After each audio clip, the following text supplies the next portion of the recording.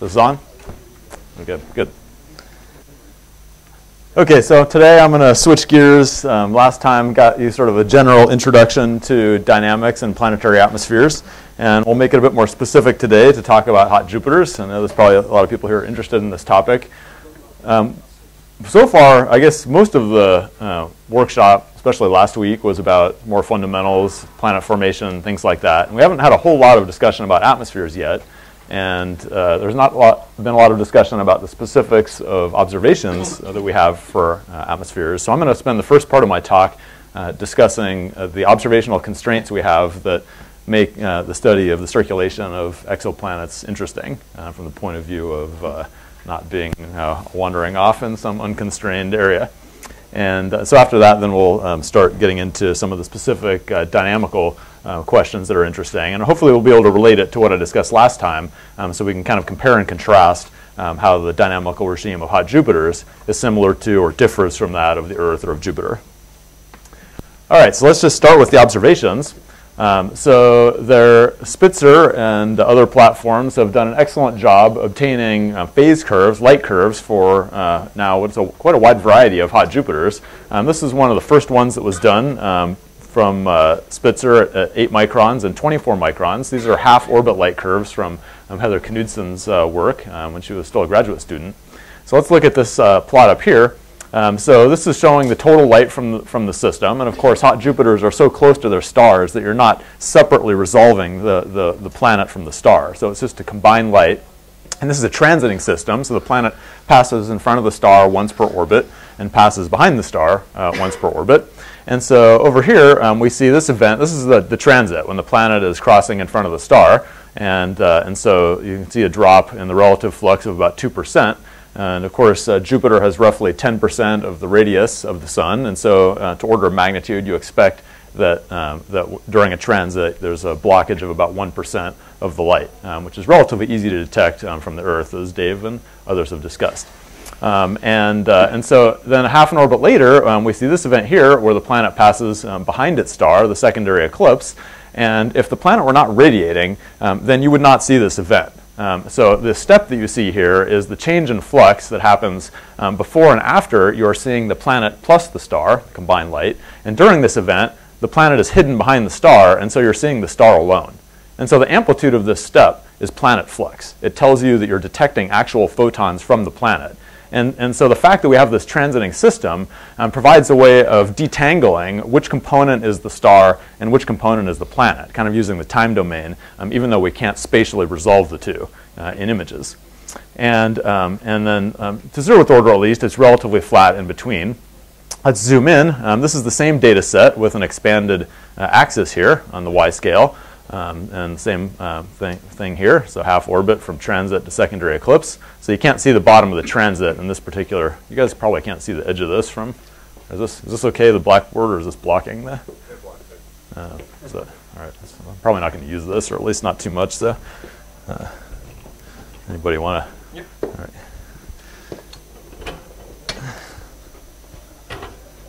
Thank you. Oop. I like this light curve, so I want to make sure. All right, yeah, exactly. I want to make sure everybody sees it. Dave launched Heather very successfully on her career, and she's doing great. Okay, so then in this expanded view, here's the secondary eclipse, and there's this dashed line shown corresponding to the bottom of the secondary eclipse to just kind of emphasize that this is the star alone, and anything above that is planet flux. And, yep. Well, like with the main transit, shouldn't the top part of that be just a star and on the same level as the secondary dip? Say that again? With the sinusoidal curve, yeah, where you're pointing now. Yeah, this? Shouldn't that be at the same level as the secondary dip? Right, good question. Down here? Excellent question. We're going to get to that. Okay, so if the star is not doing anything funky, if it's constant in time, and if there's no temperature difference between the day and the night side, the light curve would be flat. And what you're alluding to is a case where you might expect that since these planets are very close in, their day sides are hot, their night sides are cold, and during the transit is the part of the orbit where the night side is aimed toward Earth. And so if the night side is cold and not radiating much, then just as you mentioned, you would expect that the flux during that part of the orbit would be relatively low. If the night side was very cold and really not radiating much at all, then you're right. Then the phase curve would be down here at this solid line, at this dashed line during this part of the orbit. Over here, during this part of the orbit, the day side is aimed toward Earth. And so if that's hotter, then you would expect the flux to be higher here. So potentially you can get this sort of sinusoidal effect. And I'll show more light curves in a second, some of which are much more the way you were hypothesizing. Okay, and so that's interesting. Another thing that's interesting is that the peak is actually not centered around the secondary eclipse. If the hottest point were at the secondary, were at the substellar point, then you'd expect that that this sinusoid would be phased so that the peak of it occurred right at secondary eclipse. And so if you think about the geometry of this, imagine doing a little inversion, then what this implies is that the hottest region is actually east of the substellar point, because it's the regions that are east of the substellar point that are facing toward Earth just before, hours before secondary eclipse. And since those are, and since we see the peak there, that implies the shifted hotspot. This is a similar data set in 24 microns for the same planet. The data's got some scatter, but when you bin it up, then you see the same effect. So again, the secondary eclipse in this plot is at a phase of 0.5, and you can see this offset where the peak flux precedes the secondary eclipse. And notice in this plot that the night side flux is about 2/3 of the day side flux. And so that gives you a quantitative estimate of the day-night temperature difference. We know the radius of this planet, so we can convert these measurements into an estimate of the brightness temperature on both the day and the night. For this particular case, the day-side brightness temperature is about 1200 Kelvin. The night-side brightness temperature is about 1000 Kelvin. So you have kind of roughly a 20% difference between day and night. This shows light curves for a variety of other objects. Some of these are much more recent. And so in all four of these cases, these are full orbit light curves. And so you can see, for example, here, you've got a secondary eclipse here, another secondary eclipse, the transit's here with the bottom kind of off the scale. Likewise, two secondary eclipses and a transit that you can't see the bottom of. And so in these cases, you can see that some differences and some similarities. So the amplitude of the light curve is bigger. Let's look at this one. This is the most extreme case, perhaps. So here's the secondary eclipse, and this is for WASP 43b from a recent paper by Kevin Stevenson. And this actually is in the WIFC3 bandpass, so at a shorter wavelength from between 1 and 1.7 microns. The transit's off here. You can't see the bottom of it. And you can see that in this case, the phase curve amplitude is in fact comparable to the secondary eclipse depth, meaning that the night side of this planet is quite dark and is not radiating much flux at all compared to the day side. So these two objects are actually intermediate, where they do have some night side flux, but it's maybe a third or so of the day side flux, as opposed to 2/3 in the example I showed on the previous page. This is another example where the night side is quite dark. It's a little hard to see, but he put the points that are during secondary eclipse and during transit in kind of a lighter dots here. And so the main part of the light curve is in these darker points. But you can see the phase curve amplitude is comparable to the secondary eclipse depth here. It's very dark in the volumetric luminosity or just in this band? Well, we don't really have measurements that span the entire Planck function. But yeah, I mean, interestingly, well, this is on the short wavelength side of the peak. But interestingly, the IRAC 1 and 2 band passes, which is what these three bands were taken in, which are at 3.6 and 4.5 microns, are actually fairly close to the peak of the Planck function. So from the point of view of putting constraints on kind of the bulk day-night actual total flux difference, these are about as good as you could get as far as just a single broadband measurement. But yes, obviously in the future, we'd like to actually sample the wavelength dependence of this. Yes? If I look at the example of 140, close to the primary center, actually looks like the flux of the focus will increase a little bit after the primary. You're talking about this little thing here? Yeah, perhaps. I mean, there's a lot of, you could maybe, convince yourself that you think you see other features like that. But my guess is that those are probably not too statistically significant. A thing to remember is that with a light curve like this, I mean, you could imagine the things fluctuating super fast in time, but that's hard to imagine how that would occur from a meteorological point of view. If you imagine the circulation itself is relatively steady, and then if you just imagine it, the planet slowly turning, then it's very hard to get short timescale features in a light curve like this. If you imagine short wavelength structures on the planet, they still rotate in and they rotate across the disk and they rotate out the other side, and so they'll produce very smeared and broad features in a light curve like this. So most likely, any short time features are not associated with the planet's meteorology. Okay, so as I mentioned, there's a wide variety of these different behaviors. Oh, actually, let me mention one other thing. In most of these cases, in particular these three, you can also see that the peak in the flux precedes the secondary eclipse. It's not quite so strong in this case. In this case, it's closer to 0, but this is similar to the case that I showed you in this previous plot here. So it seems to be a common feature of hot Jupiters that they have a hot spot that's shifted to the east. Probably 3/4 of the planets that we have light curves for show a clear signature of that. Okay, so as far as the amplitude, there's a wide range of different amplitudes, and it turns out there's a trend emerging in these observations. So these planets span a wide range of effective temperatures and a wide range of incident fluxes that they're receiving from their stars. And if you put all this together onto a single plot, so this axis is showing just the equilibrium temperature. We can calculate, it's a theoretical quantity. It's just a measure of the flux the planet receives from its star. It's basically, assuming that the planet has 0 albedo and assuming that the stellar flux is absorbed and then kind of homogenized around all 4 pi steradians. This would be the effective temperature you would get. And then this axis is the fractional difference in brightness temperature from the measurements. It's the brightness temperature of the day side minus that of the night side divided by that of the day side. Loosely speaking, it's basically just this ratio of this the flux on the night side to the secondary eclipse depth, or the flux on the night side to the flux on the day side. Or actually 1 minus that, but converted to brightness temperature units.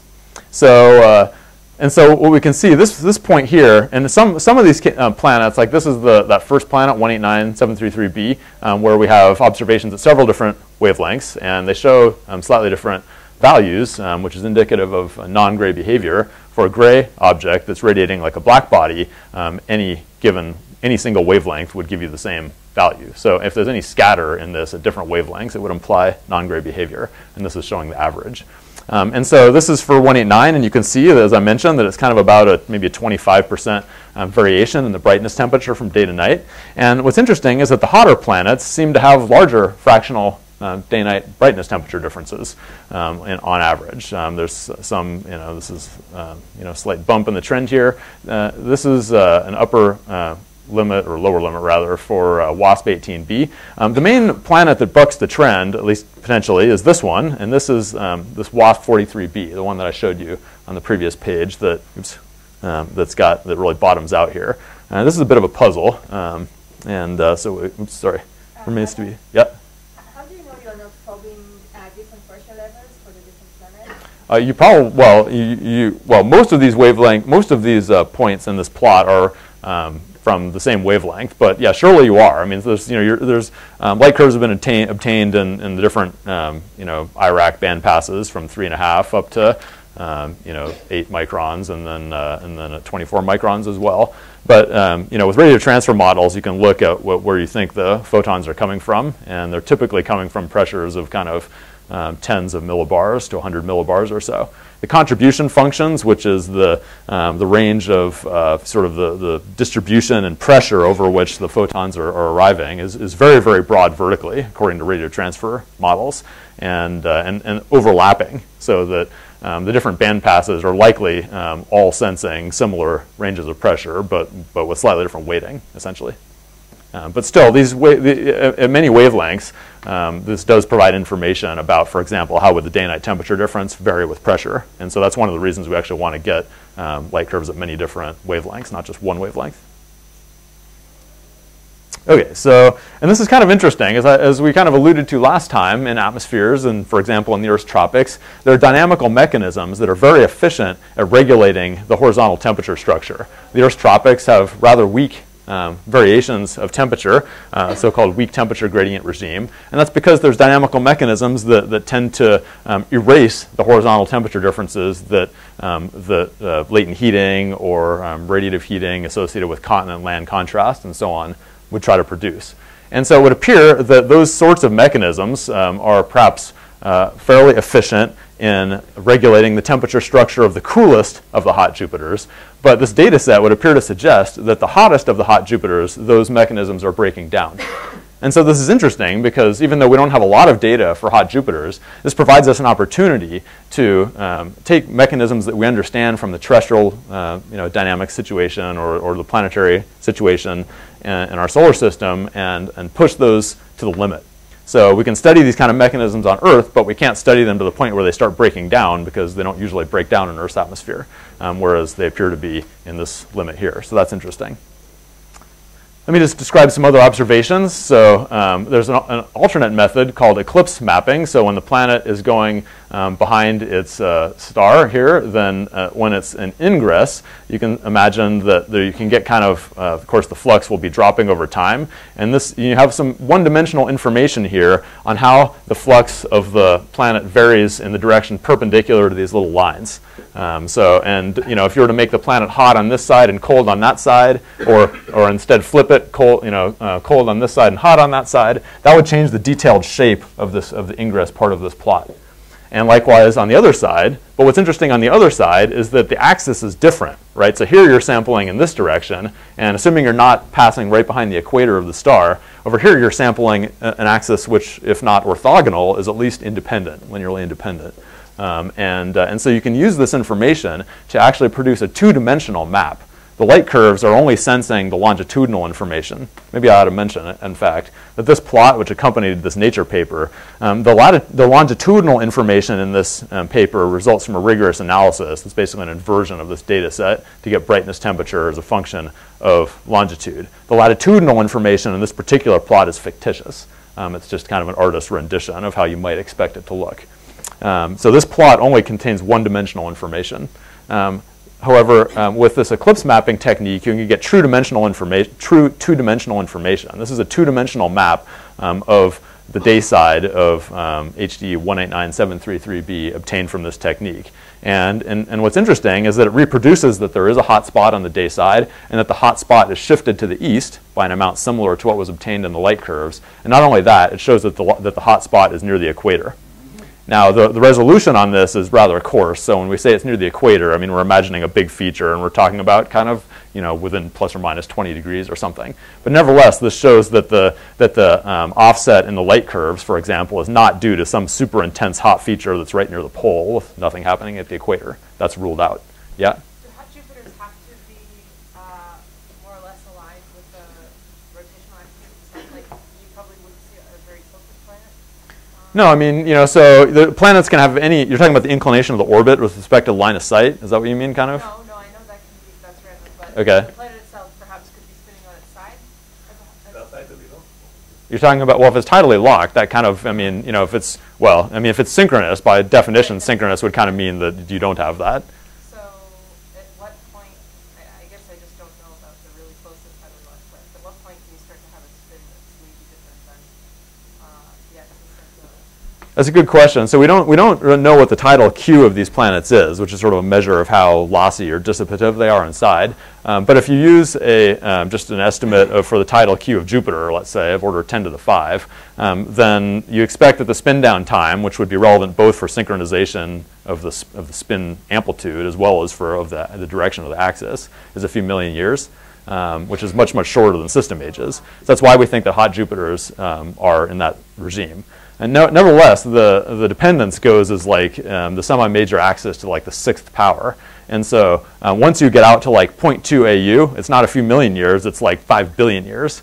And so planets outward of about 0.1 AU, all bets are off, actually. You may have planets outward of 0.1 AU that are partially despun but not quite synchronized, and then outward of that, maybe you could have any rotation rate you want, basically. Yeah. How do you get the inclination of the planet with respect to our line of sight to do these models? You mean like what latitude of the stellar disk it crosses? Yeah. So basically, the period of the orbit, and we know the size of the planet, and then you can estimate, I mean, if the length of this transit basically provides information on that, given that we know the size of the orbit and how long the orbit takes. So we know the speed of the planet's moving in its orbit.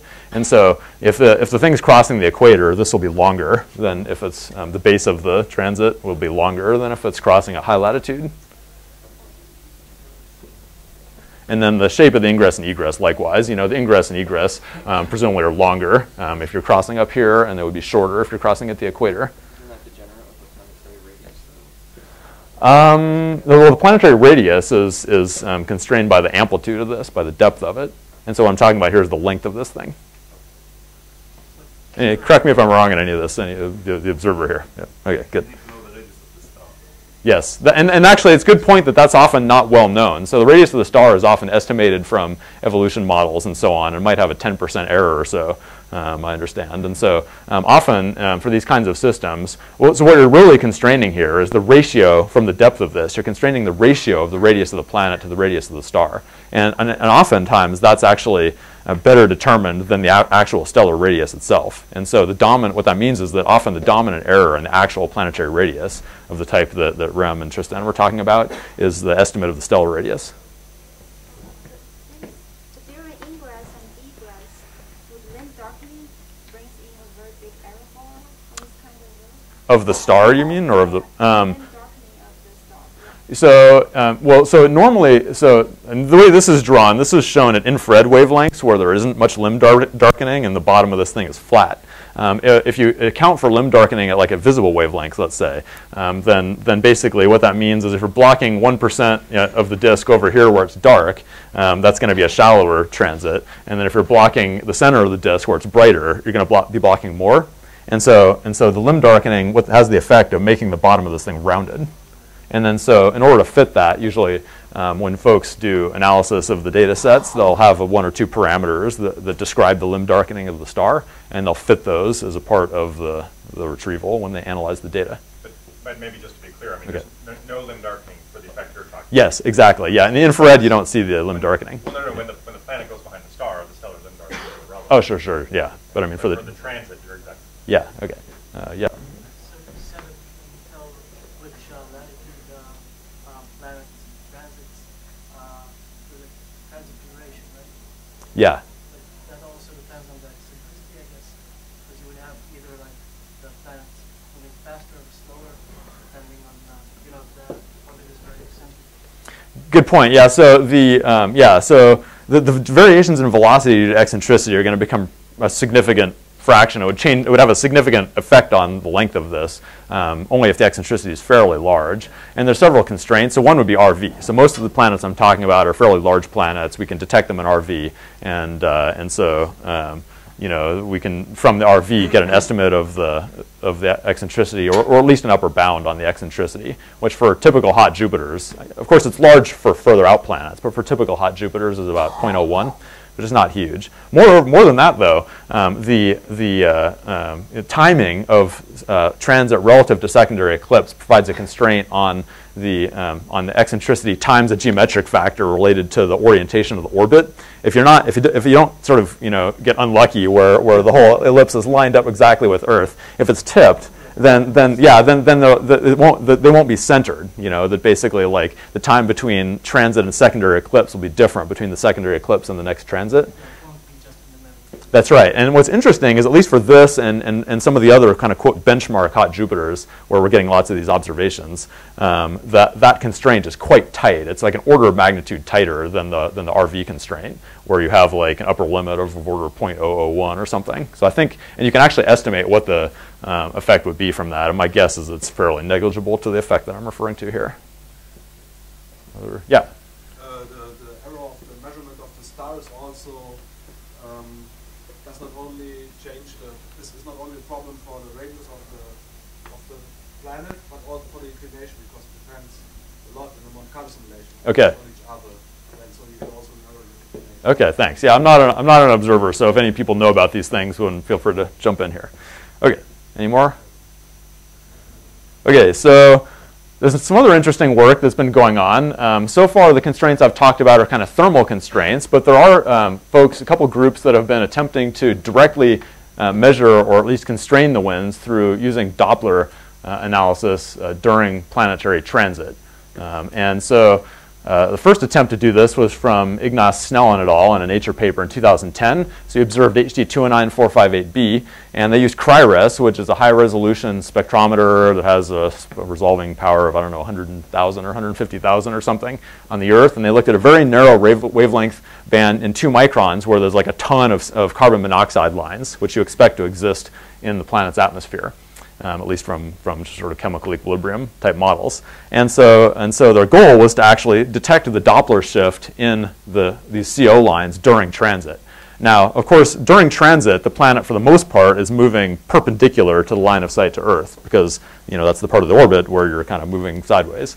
And nevertheless, though, during the beginning of the transit, the orbit has some curvature. So during the beginning of the transit, there's a component moving toward Earth, and then at the end of the transit, there's a component moving away.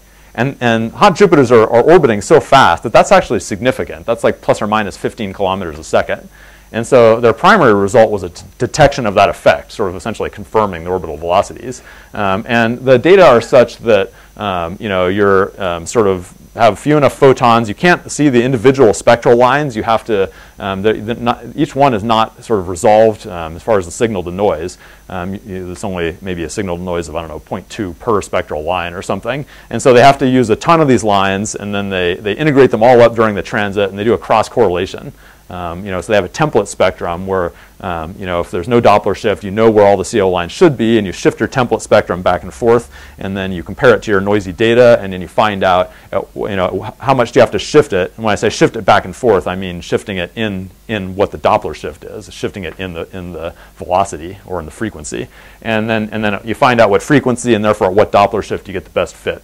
And so this sort of darkish curve here shows, or darkish blob, shows that peak of the cross correlation as a function of orbital phase, with the center of transit being right here. And this axis is showing the velocity in kilometers a second. And so you can see of order kind of minus 20 to about plus 20 kilometers a second, therefore detecting the orbital motion. Now, we know the velocity of the star relative to Earth, and we know the orbital properties, and so you can subtract that off, and then you would think that if you subtract that off, you would get 0. But you don't. If you subtract that off, there's actually a residual 2 kilometer a second blue shift, which is the offset between the bottom of this peak and 0, shifted by 2 kilometers a second. So what that seems to suggest is that the planet's atmosphere is moving toward Earth at 2 kilometers a second relative to the star. And so that's interesting. It's only a 2 sigma measurement. It's not super robust as far as the signal to noise. But these authors then suggested that that's a signature of winds in the atmosphere. Of course, the whole planet's not racing toward Earth, but you could have air in the upper atmosphere moving toward Earth.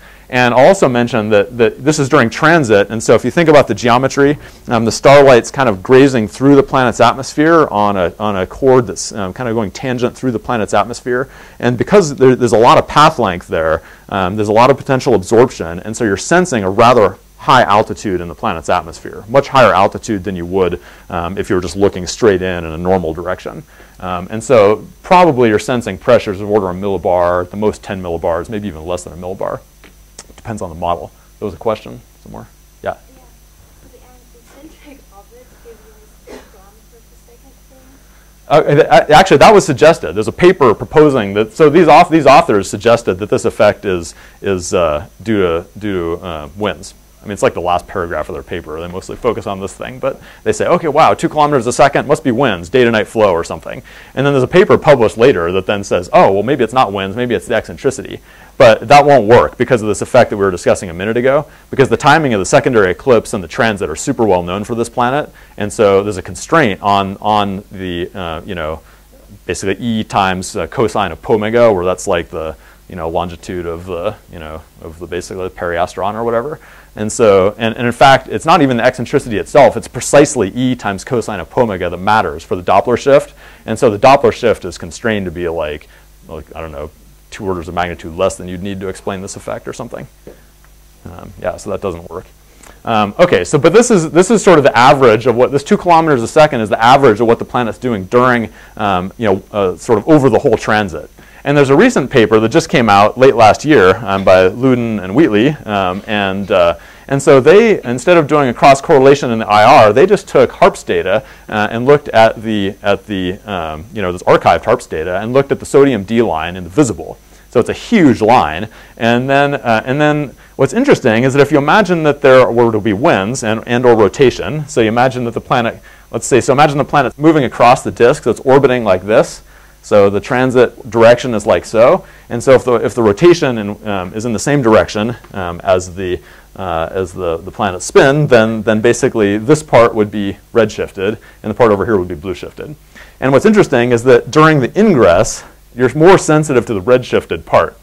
During the, when you're on transit, in the middle of the transit, you're sensing both the red and the blue shifted part. And then at the end, you're sensing the blue shifted part. You're dominantly sensitive to that. And so there's a hope here of actually teasing apart not just sort of some mean value, but actually getting independent estimates of what the Doppler shift and the speed on each one of the limbs, the leading limb and the trailing limb. Question? Yeah. How are you sensitive to the different hemispheres? Is it because of the limb darkening of the star? No, it's because of the fact that over here the planet is, basically, you're looking at, I guess, I think you're right. But, to zero authority, you can just imagine this part not even being blocked by the star at all. And then this part's, so there's a lot of stellar light that's coming through this part, and it has a redshift, and then there's not much, of the stellar light going through this blue shifted part, because most of the blue shifted part isn't even covering the stellar disk yet, or isn't. So does that answer the question?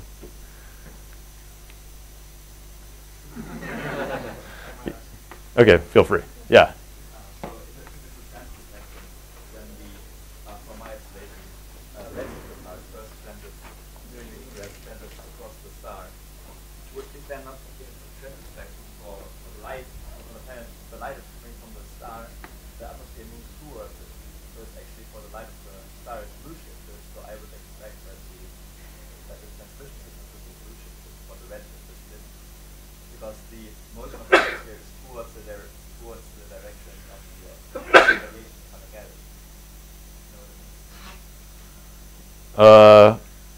You have the light coming from the star to you, and then if the object with the spectral lines is going toward you, then that will be a blue shift. And if the object is moving away, that would be a red shift. That's right. So the starlight is coming at me, and the atmosphere that absorbs it is moving in the direction of it, like head-on to the direction of the starlight. Well, that's only true on this limb that's redshifted. That would lead to a redshift, right? And the other limb that's moving toward Earth would lead.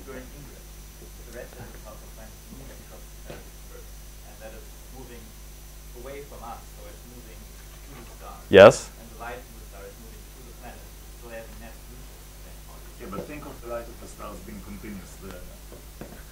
So you just pick another wavelength coming from the star. You're trying to think of it in the frame of the planet. So you see. Yes, because that's where the light is absorbed, right? And the frame of the planet. And the position of the planet is its own position absorbs the light. Yeah, but in the frame of the planet there is the local wavelength of that material. And then when you redshift to us, that's it. What do you care what it is in the frame of the star? It's not emission.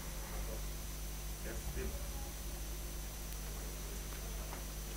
Yeah, it seems like you're describing it in the reference frame of the star, where the planet's moving toward the star, but this limb of the planet's moving away from Earth, and that's what matters, because we're observing it.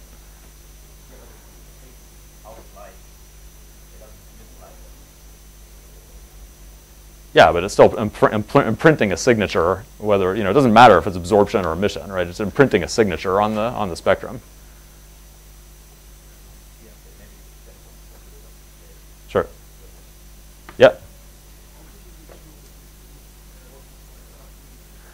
Okay, so I'm not an expert in that, but they accounted for that. In fact, there's a paper, that was published a couple years ago. I forget the first author, McCullough maybe, where for this same planet for 189, this top one's for 209, this one's for 189, 733b.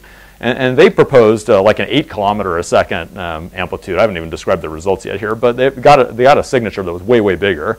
And these guys went through their analysis and said that they did not account for the Rossiter-McLaughlin effect correctly. And if you do it correctly, then you get something that's more consistent with what they got. Anyway, let me describe the result. So basically, during the leading limb, these are kind of basically probability distributions that come from their analysis, imply that you have a net redshift, as I said, and this gives the scale in kilometers a second. So the peak is sort of at a few kilometers a second redshift for this limb.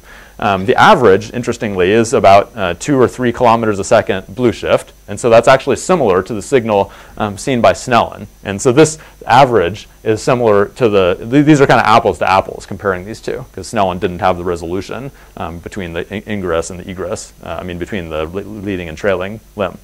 And then for the trailing limb, we see a blue shift that's of order kind of 7 or so kilometers per second.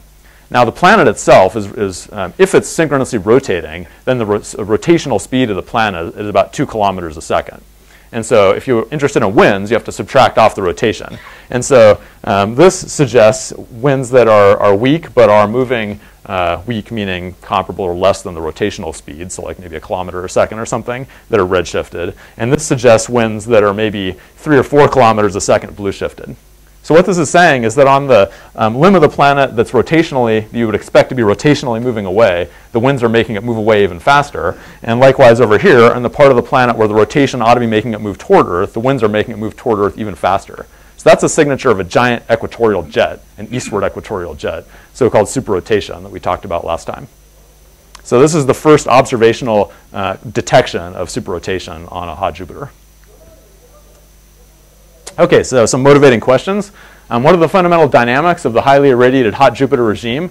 Can we explain light curves of specific hot Jupiters? What's the mechanism for displacing the hottest region to the east? And also, what's the mechanism for the superrotation that I alluded to from these observations? What are the mechanisms for controlling the day-night temperature contrast? And it would be nice to see if we can explain this trend of where the day-night flux contrast increases as the planets, for hot Jupiters that are hotter and hotter. I won't talk about it today, but just as kind of a placeholder, I'll mention that there's actually quite a lot of data putting constraints on clouds and hazes for hot Jupiters. Hazes and clouds, that's a complicated process. The condensation and the microphysics is complicated, so the amount of data is not enough to really constrain what's going on yet. But nevertheless, there are many observations that show that many hot Jupiters are hazy or cloudy, both through transmission measurements that sort of fill in spectral, where you would expect to see big spectral features where you might not see those, and also just through light curves. Kepler light curves in the visible actually provide some hints of cloudiness. So that's maybe for some other talk. And then also, given the regimes that we talked about from the point of view of dynamics in my last talk, there's the sort of basic question of how the fundamental circulation regime of hot Jupiters relates to that of the Earth or of Jupiter. And of course, that's also linked to how the circulation of hot Jupiters would vary with the incident stellar flux and the rotation rate and so on. Hot Jupiters are not a monolithic class, and whenever you look at these diagrams of planet mass versus some major axis and so on, you can see that there's planets sort of populating the full range of possible semi-major axes, and therefore fluxes that the planets receive from their stars. And so even though most of the great constraints right now are coming from the very closest end of just a handful of these planets, we should remember that there are many orders of magnitude range of stellar flux and so on being sampled, and that we would like to understand in general how the circulation varies across different parameters. Just to talk about the dynamical regime of hot Jupiters, I think we know most of this at this point, but just to kind of recap and kind of summarize. So we expect the circulation is likely going to be driven by this global scale heating contrast. For a typical hot Jupiter, you might absorb 10 to the 5 or even 10 to the 6 watts per square meter of stellar heating on the day side and have a comparable amount of infrared cooling to space on the night side. And I will mention also that the typical evolution models of the sort that have been discussed previously predict an intrinsic flux or an internal flux convected through the interior that's smaller than this by about 4 orders of magnitude. Jupiter's flux is of order 10 watts per square meter and through the interior, and so that's 4 orders of magnitude less than this. And Jupiter's flux, as was discussed yesterday by Rem, the flux of a hot Jupiter would, if anything, be slightly suppressed ignoring the issue of inflation and heating mechanisms. And so we expect this multi-order of magnitude mismatch where Jupiter itself has a similar amount coming out to what is absorbed, and hot Jupiters are not in that regime. They're in a regime where the absorbed starlight dominates. And so even though the interior of the planet is convecting, we might at 0th order expect that the convection is not going to be the dominant effect on the circulation we see at the photosphere. Also, as I alluded to, we had questions on this and discussed this already. We expect rotation to be synchronous with the orbital periods. And since the orbital periods are several days, that implies the rotation period is several days. And this implies that the Coriolis forces are important but not dominant, i.e. the Rossby number would be of order unity. And in fact, if we another relevant point is that based on the kind of atmospheric structure and evolution models that have been done, we expect, as I mentioned and as was discussed by Tristan and Rem, that hot Jupiters will have a thick stratified region, a radiative zone basically, that extends to hundreds if not thousands of bars, depending on the irradiation received by the planet and how old it is. And so it's important to emphasize that all of the dynamics that the observations are constraining that we'd be talking about here is not convection. This is not happening in a convection zone. It's happening in a region that's stably stratified. What I mean by that is that if you were to take an air parcel by itself and push it up, it wants to go back down. And if you pushed it down, it wants to go back up. So you can imagine the atmosphere like a layer cake. It's not convecting and overturning the way you think of in a thunderstorm or in a boiling pot of water or something like that. That does not mean it's static. That does not mean there's no vertical motion. There is vertical motion. Heating and cooling can allow vertical motion. And so it's quite a dynamic circulation, but just not a convecting one. And then likewise, due to the slow rotation, we can sort of think of these as, loosely speaking, all tropics planets. The strong day-night heating does lead to some differences from the way we usually think about tropical dynamics on the Earth. But nevertheless, many of the same processes that happen in the Earth's tropics do carry over on essentially a global scale to a typical hot Jupiter. Okay. So there's now a number of three-dimensional circulation models published by a variety of different groups in this field. And this actually started before the observations came in. And so what's interesting is that some of these features, including both this equatorial superrotation and the eastward offset of the hotspots, were predicted a number of years before they were actually observed. And so in this calculation, this is showing the whole planet in one of these early papers and the substellar points at the center of the plot. So in this calculation, we were assuming that you have synchronous rotation. So the heating is just on the day side, the starlight's coming in just on the day side, cooled on the night side. And then you develop this strong eastward jet, and then that eastward jet is causing essentially a displacement downstream of the thermal field. And so that's what produces this offset and sort of qualitatively similar to what you see in these. Yeah. This is an atmospheric GCM. There's no ocean on these planets, so a coupled model, the way you would think of it, is not relevant here. Yeah. Yes? I think the answer is no, but I want to ask anyway. Because the hotspot is shifted, there's some radiation pressure that is being directed, not directly into the sun. And I know the planet's huge, so it's unlikely that it could change the orbital parameters, but over billions of years, is it possible that the planet could alter its orbit slightly? Still talking about the Alkovsky effect. Yes, I am. Dan Fabricki wrote. There's a paper. Yeah, Dan Fabricki wrote a paper on that exact subject. I kind of forget the answer, but I think it's basically not that important. Yeah. I mean, these objects are huge, There's a cool name for it, which is some thrusters or something. Okay, yeah, thruster. But they did work it out quantitatively. Okay. So look at his paper. Negligible? I thought he was looking at the gauge bias difference, not the offset. Well, I think he was using the fact that there was an offset to cause a torque, basically. Yeah, that's what I mean. Yeah, day night just front and back from the like smaller gravity slightly changes the field. Yeah.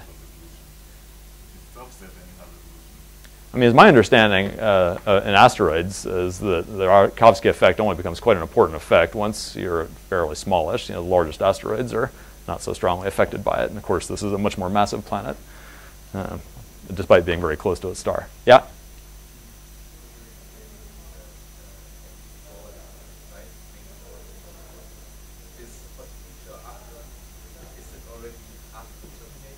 This? It's close to the terminator, and something like that occurs in most models. There's one here. You can see a hint of it here and here as well. So the dynamics of that are not super well understood, but basically, I mean, if you just look at what the models are doing, it's a convergence region. And so, air kind of converges, and then there's descent, and the descent is essentially just pushing the air down. And so when I said that the air was stably stratified before, if you think of a convection zone, assuming it mixes, then you're probably familiar with the idea of thinking about a convection zone as an adiabat. So assuming it's irreversible, an adiabat means constant entropy, right? And so if it's stably stratified, that means it's not constant entropy. A stably stratified atmosphere is one where the entropy rises with altitude.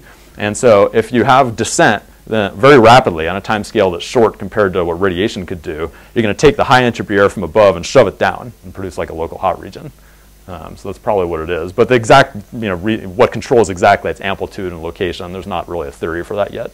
I might mention that when you do simulations like this, you can run these, and they're complicated models, and there's lots of nonlinearities, and just running the model does not tell you the mechanisms. So, just the way you can have data from an atmosphere, data is data, whether it's observational or numerical, and by itself, that does not lead to an understanding. So to get an understanding, you have to use a whole sequence of more idealized models and analytic calculations and so on. I mean, the advantage the GCM has over observational data is that, first off, it's kind of on a complete perfect grid as opposed to spotty and so on, and at certain places and times, and that also you can output it whenever you want and so on.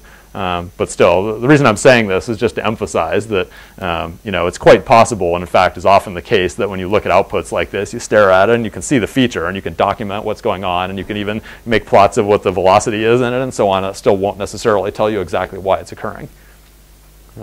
And that point will come up later. Oh, I want me to say here. So a bunch of other groups. That early model that I showed in the previous slide was, back in the early days, there was no radiative transfer in the model, and it was just very forced in a very idealized way, kind of putting heating on the day side and cooling on the night side. And since then, a bunch of new groups have kind of jumped into the fray. We've updated our models, so now we have realistic radiative transfer, at least as a possible tool we can use, and that's what's shown here. And then other groups are using different numerical models that use different numerical methods for solving the equations and different schemes for imposing the day-night heating. And what's interesting is that despite all of these differences in the numerics, the qualitative features that different groups are getting are essentially in line with each other. You see this very broad eastward jet, so flow from west to east, centered at the equator, and a hot region on the day side that for typical conditions is shifted to the east.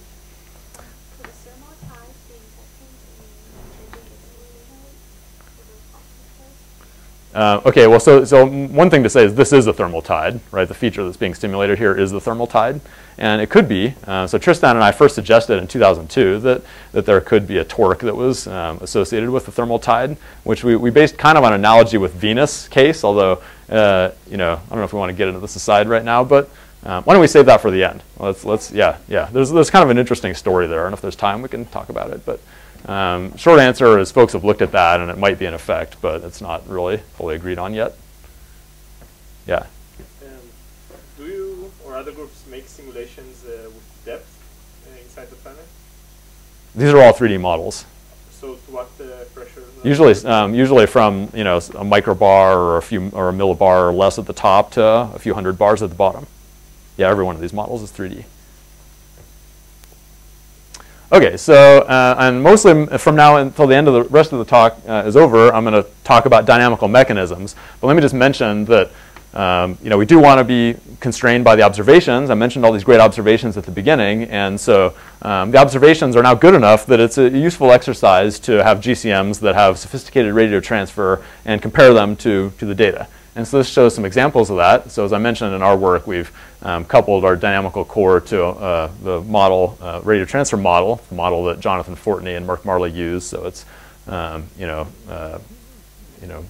two-stream model, like I talked about before, but it has a much more sophisticated treatment of the opacities. And maybe we won't get into the details of that, but this is provides a pretty realistic representation of the heating rate if you know what the composition is. And of course we don't, so you have to make some assumption, maybe solar metallicity ratios, say of O to H, C to H, and so on, or some multiple of that, and so on. So this shows some models. The synthetic curves on here are curves in the 4 IRAC band passes, or actually not, it's 3 are IRAC and 1 is MIPS, I guess. These are from Spitzer. So basically 3.6 microns, 4.5 microns, 8 microns, and 24 microns. So this 8 and the 24 micron light curves are the ones that I showed earlier in my very first slide of the light curves. And those are half-orbit light curves, as you can see. Subsequently, Heather obtained full-orbit light curves in the other two band passes. And so this is results from our, the synthetic curves are results from our 2009 paper. And this is the same model data comparison, but here showing the spectrum both from the data and the models on the day side and then on the night side. And you can see that there's the agreement is reasonable. It's not a perfect match by any means, but the model does produce this the peak in the light curve before secondary eclipse, and it produces an amplitude of the phase curve that's roughly the same as the observations. Nevertheless, the peak is maybe a bit too large even in this particular model, and some details are not matched perfectly. This is WASP-43b. This is from Tiffany Kataria's recent work. Again, the light curve shown here, it's the same light curve data that I showed at the beginning, and GCM results, and then day side comparison of model with the observations on the day side. And I might mention also that these, when you do one-dimensional models, you have to make a choice if you're doing the day side, say to compare to secondary eclipse observations. You have to make a choice about how to parameterize dynamics. So there's many, many dozens of papers that do this, where you assume either that it's you spread the heat. You imagine that the circulation either can or can't spread the heat out over the whole planet, or just keep its heat on the day side, and so on. And that assumption is relaxed here. So the dynamics is occurring naturally and causes whatever day-night transport of energy that it wants to, and this is the result. This is the same kind of comparison for 209458b. There is a discrepancy on the night side, so these models are over-predicting the night side flux. The flux in these models, the night side's not as dark as it should be in these models, and there's a couple reasons why that could be. It's probably not the case that the dynamics is fundamentally wrong, but we might have the opacities. We might have made slightly the wrong assumption for the opacities, or maybe there's clouds. You could go through a tuning exercise if you want, but that's not really useful in my opinion. The key takeaway message from this plot is that to 0th order, the models seem to be fitting the data reasonably well, at least the qualitative features, and that suggests to me that the models are in the right parameter regime. So we're not totally fooling ourselves. And that makes it a useful exercise to take these models as a tool and try to use them to now understand what the dynamical mechanisms are, say for the superrotation, for what controls the day-night temperature difference and the offset of the hot spot, and so on. Okay, so let's talk about the superrotation first. There's a theorem in atmospheric dynamics called Hyde's theorem, and we talked about this last time actually, that superrotating jets, and here by superrotation means something very specific in atmospheric dynamics. A superrotating jet, wherever it occurs in the atmosphere, is one that is defined to have more angular momentum per unit mass than the planet would at the equator, at sort of the outermost part of the planet. And so if you have air that's moving to the east at the equator, then obviously that's got even more angular momentum than the background planet, and so that is a superrotation. If you have an eastward jet like the eddy-driven jets and the subtropical jets I talked about on Earth, even though those are moving eastward, those are not superrotating. And the reason is because they're not at the equator. They're occurring at sort of 30 or 40 degrees latitude, so they're closer to the rotation axis. So even though the air is moving eastward at that latitude, if you were to imagine a thought experiment where you took that air parcel and shoved it to the equator, because you're shoving it away from the rotation axis as you do that, it will slow down and it will become westward. And so there is no superrotation like that normally in the troposphere of the Earth. And so in order to produce such a feature, a local maximum of angular momentum, you have to transport angular momentum from regions where it's low, namely outside the jet, into regions where it's high, inside the jet. And so that implies an upgradient transport of angular momentum. And that cannot occur from an axisymmetric circulation, such as an angular momentum conserving Hadley cell. Coriolis forces acting by themselves will not do that. You need waves. And before finishing this slide, let me move to this and just give you a visual picture in general for how an eddy-driven jet typically operates. So we talked about the eddy-driven jet last time, and I just sort of hand-waved and talked about how baroclinic instabilities transport momentum into that jet. Let's get a little bit more specific on that. So typically what happens is when you talk about eddies, what you're really talking about is structures that are varying in the longitude direction. And if you have a wave, like a Rossby wave or some other kind of wave, doesn't matter what it is for now, but just imagine some variation, whatever it is, that causes variations in the wind speed, alternating, say, east-west, east-west, associated with the wave structure. And so in order to get a momentum flux caused by this, you need to have a correlation between the eastward perturbations caused by the wave and the north-south perturbations caused by the wave. And so if you imagine this, for example, so this is a case where, over here in this arrow, the perturbation caused by the wave is to the east and also to the south. And so if east is positive and north is positive, that means that the u prime, which is the eastward component, is positive, but v prime, which is the southward component, is negative. So you have a positive component times a negative component, and so the product is less than 0.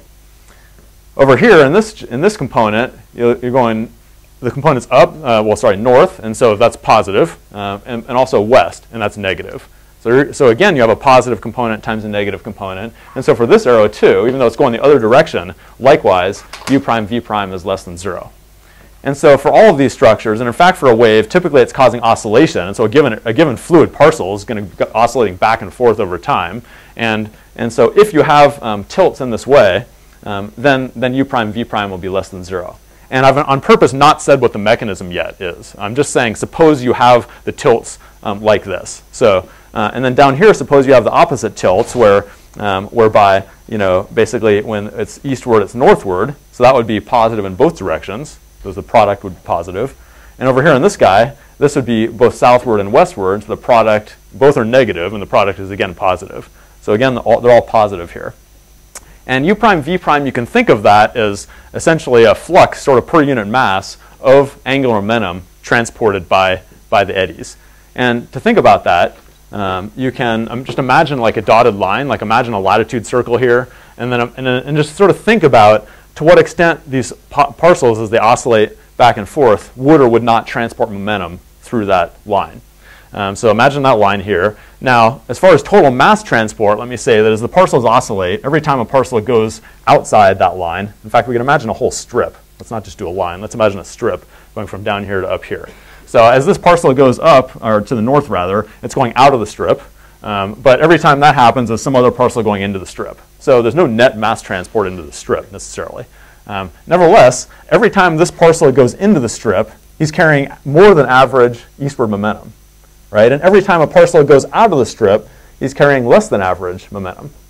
And so this guy is going to transport eastward momentum into the flow, into the strip. And this guy is going to transport westward momentum out of the strip, which is exactly the same as transporting eastward momentum into the strip. And so as these guys oscillate, they're not transporting any mass, but they're effectively exerting a torque. And that's transporting momentum from regions outside this structure into the center here. And then you can go through the exact same arguments on the other side, where as this guy goes up through some hypothetical line here, he transports eastward momentum into this strip, and this guy likewise transports eastward momentum into that strip. So the particular way I've drawn these is exactly what you would want to take momentum from out here and transport it into the center. And as we all know from Newton's law, if you're have angular momentum per time growing here, that's an acceleration, right? So again, I haven't said anything about mechanisms yet. All I'm saying is if you can think of a mechanism that makes the tilts this way, if you can generate a mechanism that makes tilts go from northwest to southeast north of the jet and southwest to northeast south of the jet, and the tilts here I'm referring to are the eddy, these velocity tilts, then that will automatically, whatever the mechanism is, that will automatically transport momentum into this region and will generate an eastward jet. And so the question would be what would be the mechanism for doing this? And there might be different mechanisms in different cases. And so for the eddy-driven jet that we talked about in the Earth's atmosphere, which I talked about and then Yohai talked about in more detail, am I doing on time? All right, so good. So for the eddy-driven jet in Earth's atmosphere, it turns out that the baroclinic instabilities that are happening here trigger this class of atmospheric wave called Rossby waves. So Rossby waves, people are familiar with gravity waves, or G-modes as you refer to them, which are basically buoyancy oscillations. Simplest version is just the surface waves you see on the surface of the ocean. A Rossby wave is, you can think of as more of a vorticity wave. So in this case, the oscillations are more dominantly north-south or in the horizontal plane, more so than being vertical. And essentially in a Rossby wave, what happens is that and I should say also that the reason the Rossby waves occur is because of the fact that the planet's curved. And so the angle between local vertical and the rotation axis varies with latitude. And so remember this Coriolis parameter, F, that we talked about in my last lecture? So F, is, to remind you, is 2 omega times the sine of latitude. So that means it's sine of latitude is 0 at the equator and is a maximum at the poles.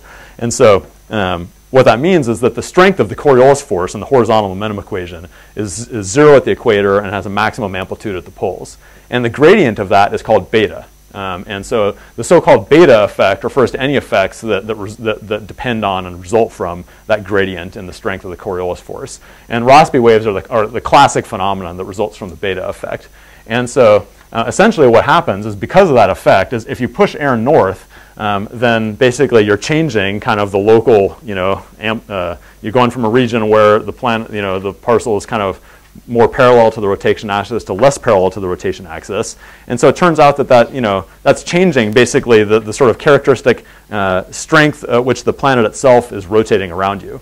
If you're standing at the pole, you're essentially, if you just sit there and don't move, meditate right at the very pole itself, you rotate once per day, right? Whereas at the equator, you don't. You get flung around the planet, but you're not spinning, right? So there's actually a planetary spin. And it turns out there's a fundamental law in fluid dynamics that basically says that the sum of that background planetary spin plus the local spin of the fluid motion itself is constant.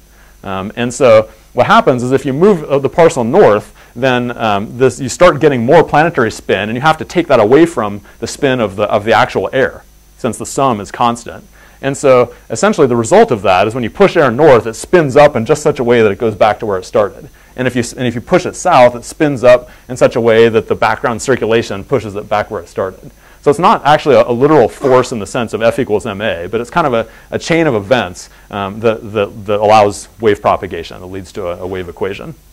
And there's lots of more details we could talk about, but a key point for Rossby waves is that, generally speaking, anytime you push contours of whatever north and south, anytime you sort of cause large amplitude north-south motions, it'll automatically cause radiation of Rossby waves. In just the same way that if you take a stratified fluid and shake it up and down, it'll produce gravity waves. So if you slap the surface of water, if you drop a rock in, you'll get a little gravity wave. In just the same way, when you push air north and south, you'll get Rossby waves. And so in the process that does that for the eddy-driven jet in the mid-latitudes is baroclinic instability. And then it turns out, I'm not going to explain why, but it just so happens that when the Rossby waves radiate away from that region, they produce phase tilts exactly like this.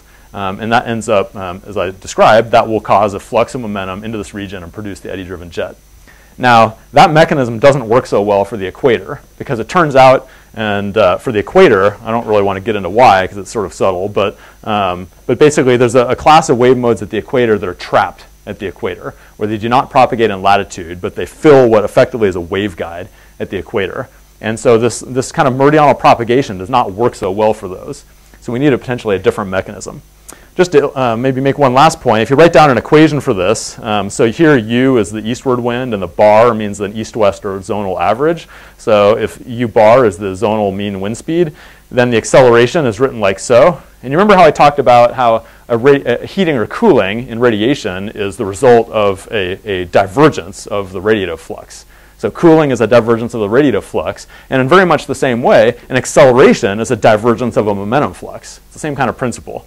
And that's what this is here. So I said that U prime times V prime is a momentum flux, basically, per unit mass, due to the eddies. And then the derivative of this in Y with the minus sign, well, the derivative of this in Y is the divergence. And when you add a minus sign, that's the convergence.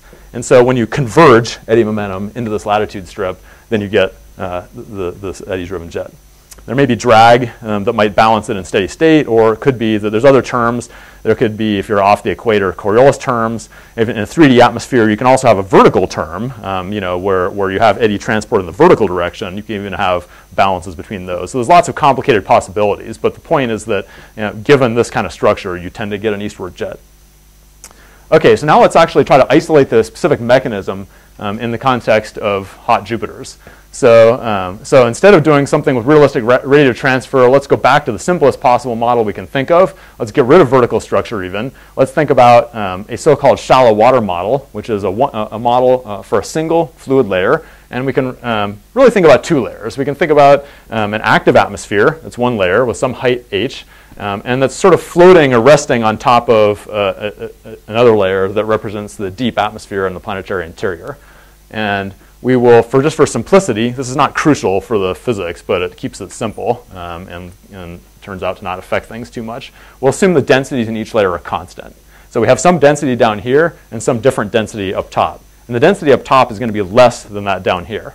So that, again, is a stably stratified situation. There's no convection. This layer is sort of floating on top of the other one. Now, in general, you could have a two-layer system where you solve for the dynamics in both layers. But here we're going to make it even simpler, and we're going to fix the dynamics in the lower layer. We're going to assume, and then again, this is not crucial to the answer in some way, but it's just the simplest thing to expose the mechanism in the cleanest context. We'll assume that the bottom layer has no horizontal motion. Keep it fixed.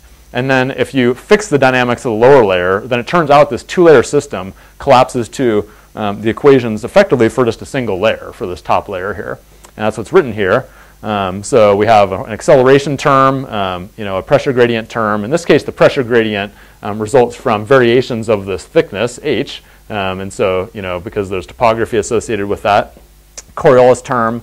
And then there's, if one wants to, I can add drag just to parameterize Lorentz forces or turbulent mixing or something. So the drag time constant would be a free parameter here, and this is parameterized just in a very simple way. This term would have the effect, if there's nothing else going on, it would relax the velocity towards zero, would e-fold it towards zero with an e-folding time of tau drag. This term represents mass transport between these layers, which I'll talk about in a minute. Okay, so this is the continuity equation, mass continuity equation. And so basically this left-hand side, if you set the right-hand side to 0, then this basically says when you locally change the thickness of the fluid column, the only way to do that if you don't create or destroy mass is to squash fluid into that column or squeeze it out. If the column's getting thicker, you have to squash mass in. So this is, basically, convergence or divergence. And I should emphasize here, because this is a 2D model, there's no height variable. So this divergence is purely a function of longitude and latitude. And so it's a horizontal divergence. Now, if we're thinking about atmospheres, heating, so in atmospheres, we imagine that this would be sort of an upper part of the atmosphere, maybe the upper part of the troposphere. This would be the lower part. And this would be a surface of constant entropy, an isentrope. And as you may know, when you heat fluid, you increase its entropy when there's thermodynamic heating or cooling, such as radiative heating or cooling. And so if the boundary between these surfaces is an isentrope, that means that if you are causing heating on the day side, it's going to take mass from down here and shove it up, because the entropy of this layer in an atmosphere would be larger than that down there. And so to cause heating, to increase the entropy, the air goes up, and on the night side, the reverse would happen. And so we parameterize this in this very, very simple way. So H eq is the radiative equilibrium thickness. So you can just think of that as a radiative equilibrium day-night temperature difference, where it would be really hot or really thick on the day side and cool or thin on the night side. And tau rad is the assumed radiative time constant over which that occurs. So tau drag and tau rad are free parameters of this calculation. Okay, and so first we're going to consider linear, steady analytic solutions, and then consider full nonlinear solutions in a step-by-step fashion on a sphere.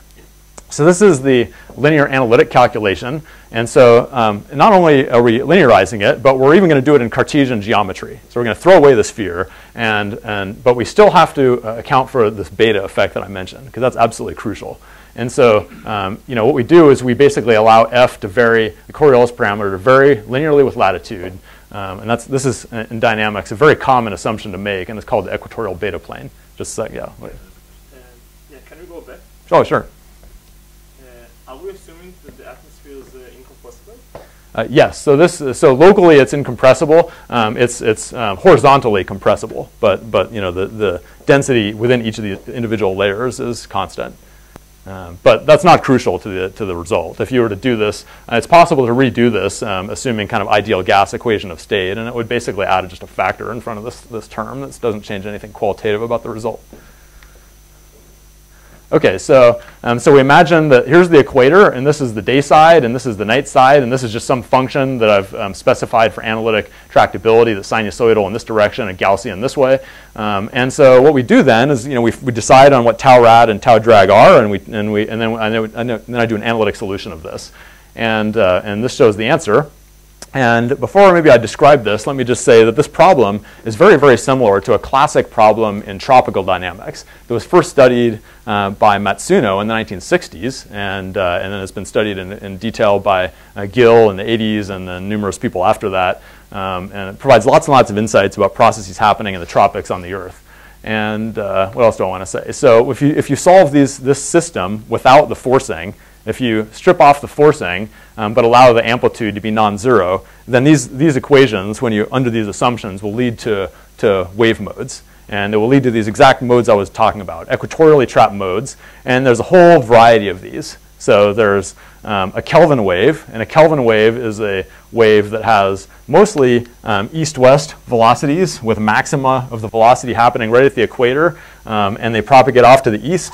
And then there's Rossby waves that are kind of qualitatively analogous to the ones I talked about 5 minutes ago, except in this case they're equatorially trapped, and those propagate to the west. And so in a time-dependent problem, you'd see the Kelvin waves going to the east and Rossby waves going to the west, and there's mixed modes, and there's small-scale gravity waves and all kinds of stuff. But for this case, we're doing a steady problem where we have both forcing and damping, and so the solution is steady. And so this is what it is. There's equations that describe this. It's all analytic. And it can be interpreted in terms of those wave modes that I described that are well known in the tropical dynamics literature. Question? Yeah? Scale which the flow changes, that's the radius of deformation? Yes, exactly. So, well, in this direction, you can put whatever zonal wave number you'd like. And so here I just assumed a scale. It's set by the wave number here, because it's a linear calculation, is set by what wave number I pick here, and I pick something that's relevant for a day-night scale. And then in this direction, it's set by the deformation radius, exactly, which we talked about briefly at the end of my last talk. Yeah? A very simple question. What is the cross mark? Thank you. Yeah, so the substellar point is here, and the cross mark is actually the peak of the divergence point. And so this is to illustrate that the divergence, so what you're basically seeing here is east-west motion that's kind of diverging from a point close to the substellar point, but not exactly at it. And then there's these kind of more vortical structures over here. And so this divergence is classic Kelvin wave behavior. And the fact that it shifted to the east is also classic Kelvin wave behavior. Now, it's not a propagating mode, because this is a problem where you have constant steady forcing and constant damping. But effectively, it's the same dynamical mechanism. So the Kelvin wave is essentially trying to propagate to the east, but it's constantly being damped out as it does so. It's constantly being forced, kind of propagating a bit and then being damped out. And so that's why you have this eastward offset here.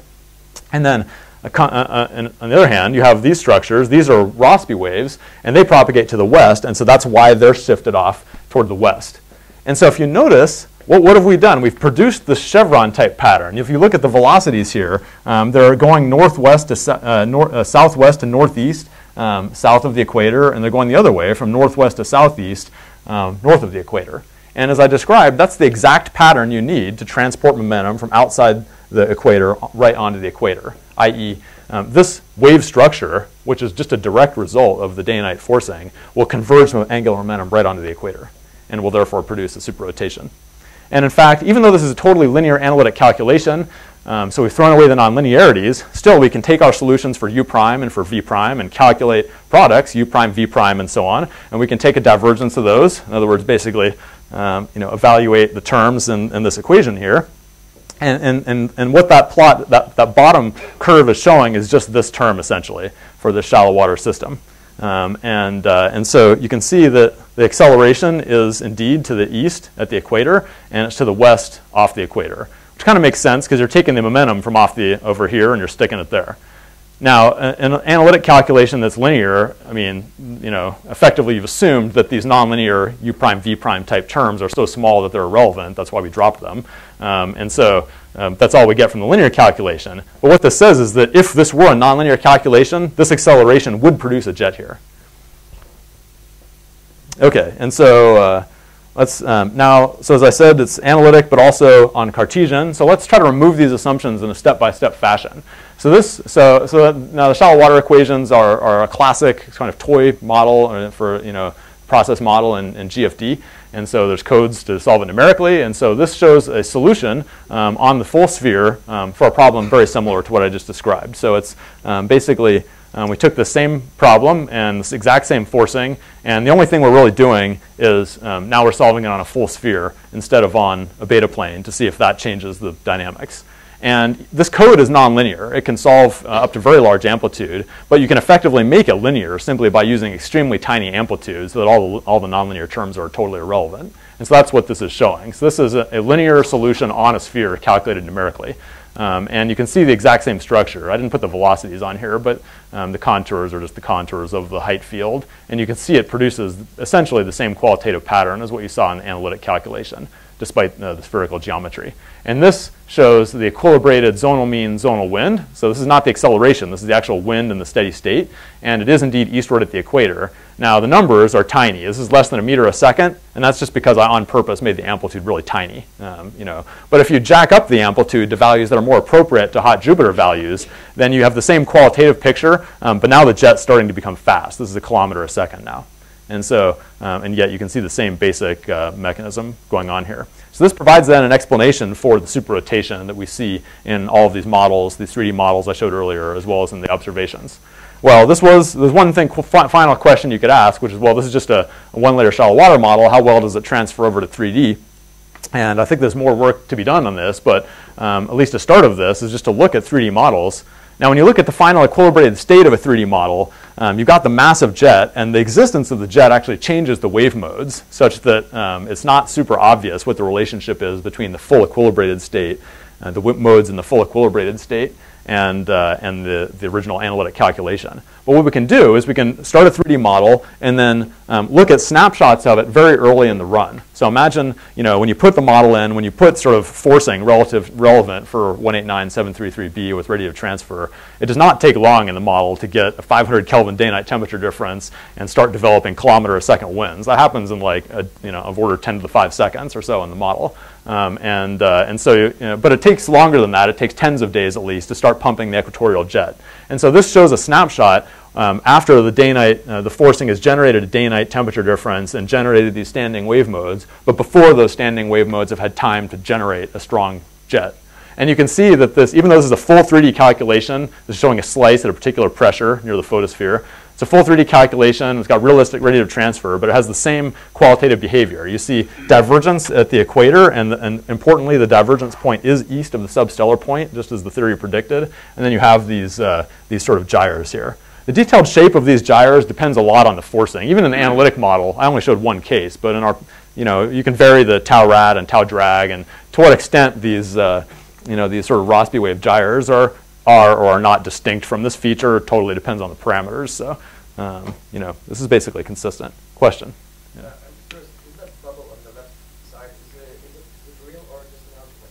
It's real, but I mean, don't forget this is a spin up. This is not steady state. So this feature, if you looked at it even a fraction of a day later, this would be in a different place, and then it's gonna So there's certain ringing. I mean, essentially what happens is like you start forcing, and then the forcing is so strong that you quickly get gravity waves and other waves, and there's sort of a process by which those oscillate around as you go into steady state. I mean, you can of course start up the forcing more gradually too, and you get the same answer. Say again?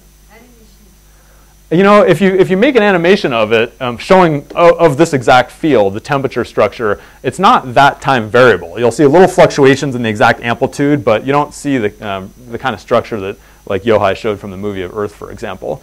If you put tracers in, then the tracers do get blown around in a much more complicated way. Probably, my guess is that the absence of time variability, well, it's not that it's absent, but the fact that the time variability is maybe weaker than we think of for Earth. Well, you got to be careful about whether, obviously it's finite resolution, so we're not resolving tiny scales and so on and so forth. But even at the large scale, I think there are reasons why it's not so dynamic compared to an equivalent large scale model for Earth. For one thing, it's not so baroclinically unstable. It's all tropics. We don't have this big baroclinic zone producing baroclinic instabilities. And it turns out, actually, that a super-rotating jet is actually quite stable against shear instabilities. So there's a class of shear instabilities that in the dynamics literature are called barotropic instabilities. And if you have a westward jet, a strong westward jet, those can become barotropically unstable, but it's hard for that to happen here. And so, they may happen, but also you have such a strong forcing that if you were to have a growth, if you had some instability mode that had a growth timescale of a few Earth days, which is actually similar to the growth time of the baroclinic instabilities on Earth, that would actually be damped out because the forcing is so strong that it would just kill off the growing wave, basically. Yes, sure. So in superrotation, Yeah. How about angular velocity? Yeah, so as we talked about in detail before, superrotation does not require a local maximum of angular velocity. Like in the plots that, like Yohai in his paper showed some plots of slowly rotating case where if you were to make a plot of the zonal wind speed, which is basically what you're talking about, versus latitude, on an Earth-like case but slowly rotating, imagine Earth was rotating with a period of 10 days or something, might look like this. And note, I did not make it negative. 0 is this line here. So this is actually positive eastward speed at the equator. That's a local minimum with faster. So here you'd have your subtropical jets going that way to the east. And this, but if you were to plot that same thing, if you were to take this and just calculate and just plot the angular momentum corresponding to that, it would be a local max. So, but this case though, the actual velocity itself is a giant local maximum. I showed a plot of that already. I mean, angular velocity. Yeah, that's the angular velocity is basically the same thing as the zonal wind speed. Just changing the, I mean, if you basically, No, there is enough. Velocity is What? defined with the medium. yeah, so I mean, it's just a correction factor, a geometric factor. But it has a sine theta. Sure, but yeah, I mean, so you'll have a gigantic superrotation at the equator, and then it'll just fall off with latitude. It's nothing different. Kind of strange because angular velocity is kind of like temperature. I can only imagine that angular momentum to be transferred from low angular velocity to high angular velocity. Like, no, from high angular velocity to low angular velocity. So you're thinking of diffusion type processes. That's the whole reason I went through this whole exercise about wave transport. So waves are inherently non-local. So they don't, diffusion is a process whereby the flux of something is proportional to its local gradient, right? So that's when you write a diffusion equation with sort of a fixed law. That's what you're doing, right? You say F equals some constant times a gradient of something, and so, but waves don't transport material. I mean, don't transport momentum that way. It's inherently non-local. Like if you imagine just, producing a wave somewhere, and if there's no processes, it can propagate across long distances, perhaps with no damping even. And then if there's some region far, far away that damps it, boom, suddenly you can deposit, energy and momentum there. So it's very, very different than diffusion. And so waves can cause either up gradient or down gradient transport.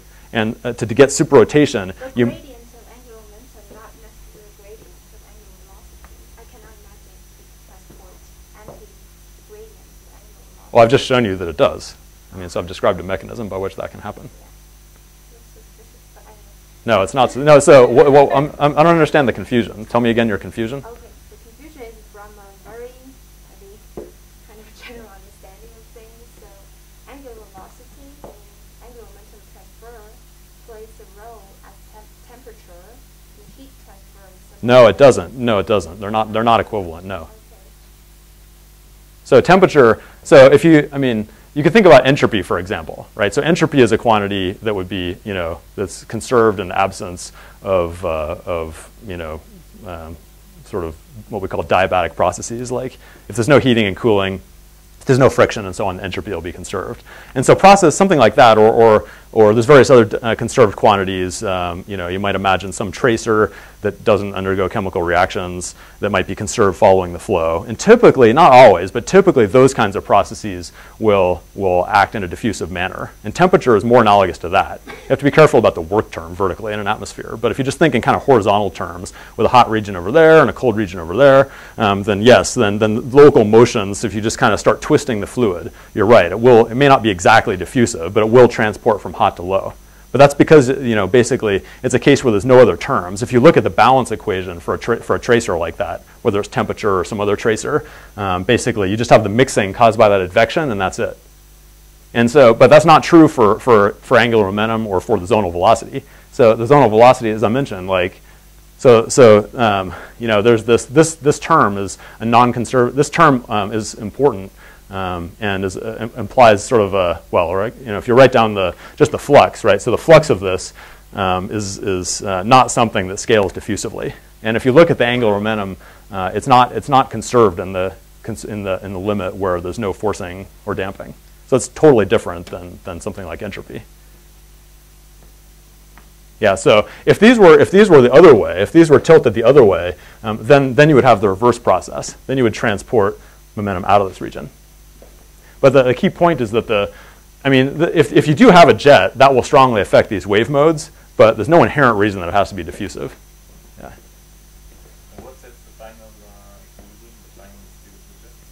So in these models, what sets it is a balance actually between, well, it depends where you're talking about, but if you talk about, say, right at the equator, Coriolis force is 0 at the equator. And it turns out what sets it, well, if there's strong drag, if you add that drag I mentioned, you can have a case where it's balanced by drag, just like in that little equation I wrote. This particular one is a low drag case.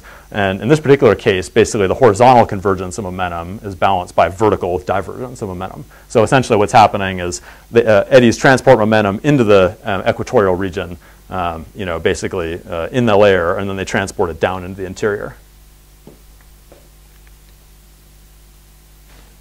Almost out of time here. Maybe I'll just go back to this equatorial jet that was measured by, yes. Modes that do all the driving, they have a sort of negative energy, so they're spontaneously excited, or are they being pumped? No. Yeah, it's not an instability. It's purely forced. Yeah, so it's because of the fact that we're in this linear calculation, or also in the GCMs, you're adding this enormous height increase over here and a decrease there, or in a 3D context, a huge forcing a huge temperature gradient. Yeah, definitely. And actually, if you were to do a simpler experiment, you could imagine. So again, this refers to the height field in the shallow water case. You can imagine not doing such a steady problem, but instead start with a flat layer and then grow a bump. So you force it in a way that grows a bump and then stop the forcing. So you've kind of produced a bump, and then after that, you just let it go and see what happens. So in that case, what will happen is that you'll get a Kelvin wave that looks like this, that then shoots off and propagates to the east. And then you'll also get these Rossby wave structures that kind of go and propagate off to the west. And essentially what's happening in this case is that you're frozen at sort of the early time of such a movie because of the fact that you're constantly forcing and constantly damping it. Okay, so I alluded to the fact that there was a couple kilometers a second that was redshifted on the leading limb and a few kilometers a second blue shifted on the trailing limb. And these kinds of models also produce a feature like that. So this is basically the plane cutting through the planet. So this would be sort of the limb of the planet as seen during transit. And here's the equatorial jet. This is actually going pretty deep in the fluid. So actually the observations are really only sensitive to the outermost layers here.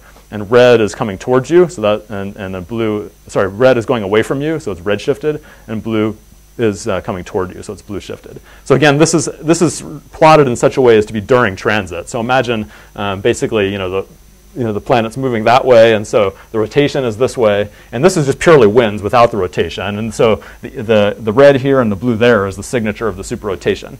And then this is the same thing when you add the background rotation. And so it seems to agree with the numbers that these guys came up with fairly well. Okay, well, I'm pretty much out of time here, but let me just maybe motivate in maybe just a minute or two, trying to understand the day-night temperature difference. GCM simulations, as I mentioned, are useful, but by themselves don't imply an understanding. We like to actually have kind of a quantitative understanding of the mechanisms like the jet, but also a specific quantitative understanding of quantities like the day-night temperature difference, vertical mixing rates, and other aspects.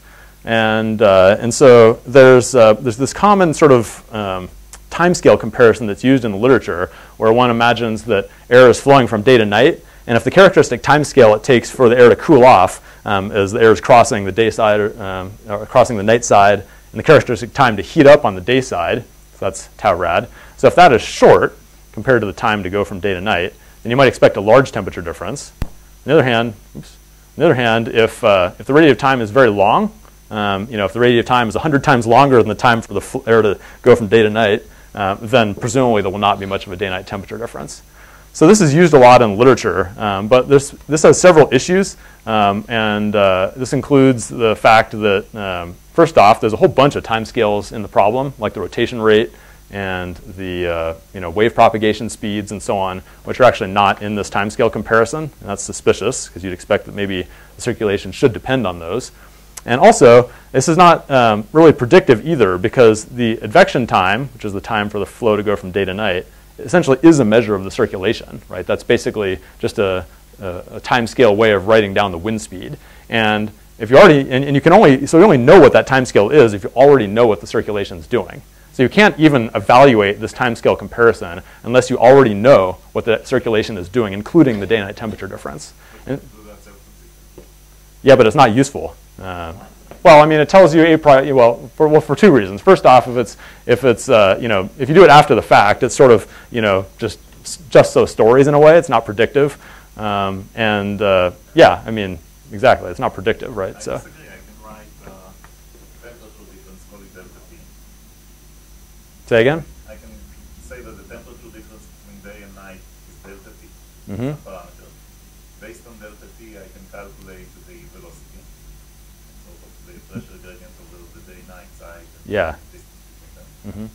So I'll get some velocity out of the delta T, and then I'll. Which depends on I mean, it's coupled, right? Yes. Yeah. Okay. I'll have a V as a function of delta T. Okay. And then I'll plug in these equations to see what is the. I will calculate the delta T based on how much do you pull over the time that you are moving from the day side to the night side. You're saying to kind of do like an iterative thing, essentially? No, Or, it's an equation. I solved two equations. I solved them together. yeah, I mean, so that's equivalent, right? So that's basically what I'm saying. You need to do the whole thing self-consistently. You need to write down an equation for the momentum equation for the velocities, the relationship between that and the delta and the temperature difference. You need to write down another equation for that's a second constraint, right? And so that's what I'm describing here, a theory that does that. It's similar to what you guys have, right? But it's, I mean, yes, it has to be done self-consistently. By itself, it's not self-consistent. Okay, so I'm basically out of time, but just what we did was to run a wide sequence of simulations and attempt to come up with an analytic theory. And I don't have time to describe that, but we have a paper that was just posted a day or so ago, and Tad is the first author of that. So if you're interested in this, I invite you to take a look. Thank you.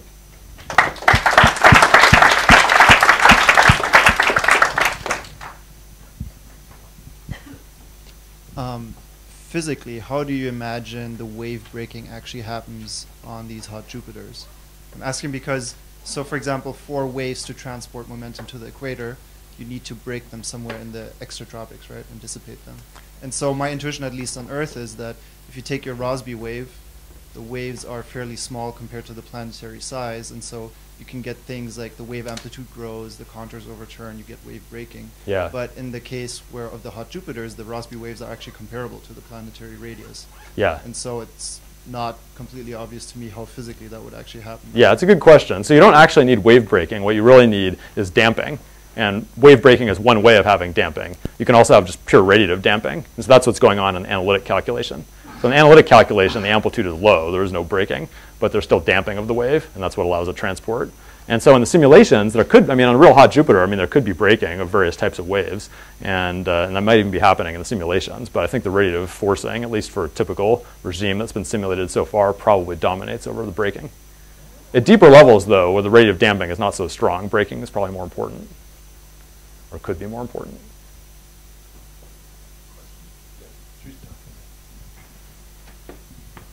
Yeah, I wanted to ask about how common is superrotation, and you show that in a 2D regime. Okay, we have a mechanism, we can, and in some models it worked. But then you showed your 3D model. Yeah. Showed actually an eastward and westward jet at the equator. What's happening? Oh, yeah, no, so I tried to explain that, but I may have gone too fast. Obviously, we're integrating the model from a state of rest. And so when you start integrating at time t equals 0, there's no jet, of course, because we have an initial condition without one. And then what happens is very, very quickly, the jet requires the waves to get set up. So you have to set the waves up. You have to generate a day-night temperature difference and set the waves up before those waves can start transporting momentum. And so the jet will only develop after that's happened. And so we on purpose chose that snapshot to be after you have the waves set up, but before. I on purpose chose it. That was literally only 1 day into the integration. And I on purpose chose it that way to make sure that there was not a jet yet. If I had showed you a plot even 10 or 20 days into the simulation, you would already see a huge jet.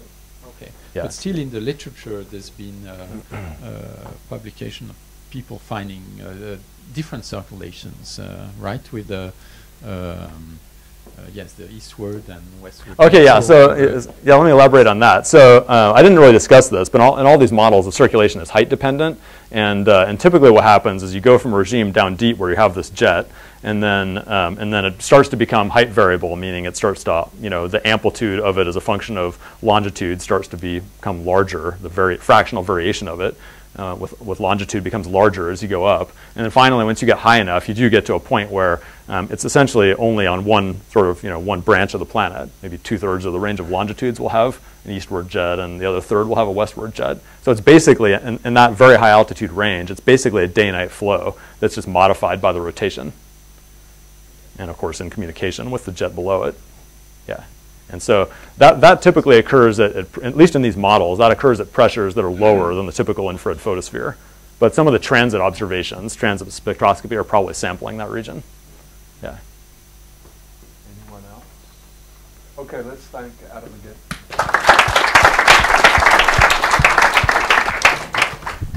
So, Rain Blanche is not where it was yesterday, but the other